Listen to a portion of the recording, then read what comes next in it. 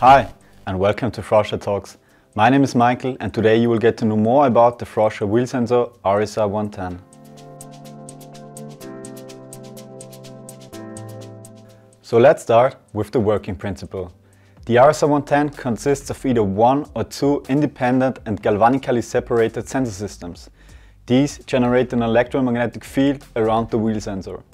When metallic objects, such as train wheels, approach the RSR110, the sensor current is affected by a combination of three effects: eddy current and hysteresis losses, deflection of the magnetic field, and change in inductance. The deviation in current is directly detected by an evaluation unit.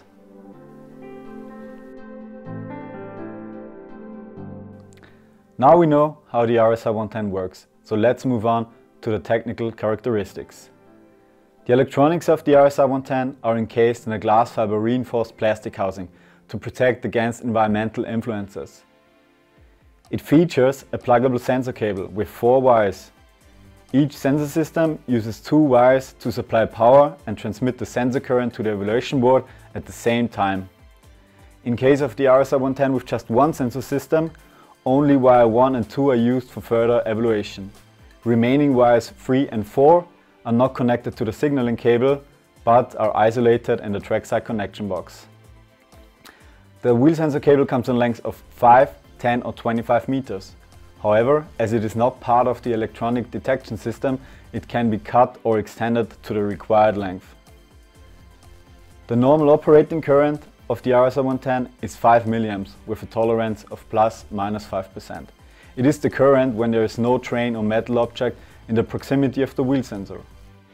In the adjustment process, the wheel sensor adjusts itself to the environment automatically.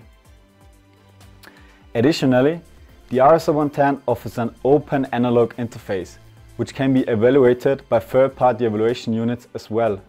However, also Frauscher offers a very simple and compact solution for the signal processing in form of the wheel sensor signal converter WSC.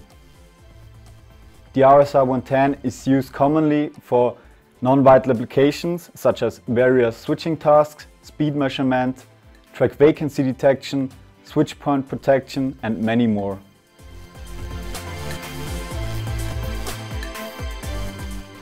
To ensure high availability and reliability, it is important to understand the permitted operating conditions of the RSR110. The RSR110 has been proven at a maximum speed of 300 km per hour. Theoretically, even higher speeds of up to 450 km per hour are possible. As you can imagine, Frauscher wheel sensors, which are installed worldwide, operate at extreme weather conditions. They are designed to withstand temperatures from -40 to +85 degrees Celsius. With an ingress protection rating of IP68, the RSR110 is protected against constant immersion in water, which is a decisive feature for a robust wheel sensor.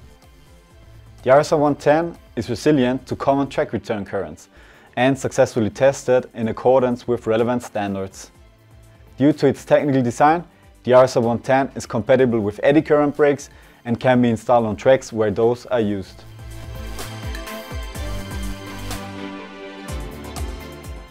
In conclusion, the RSR110 is a reliable and flexible wheel sensor which is the perfect choice for non-vital railway applications.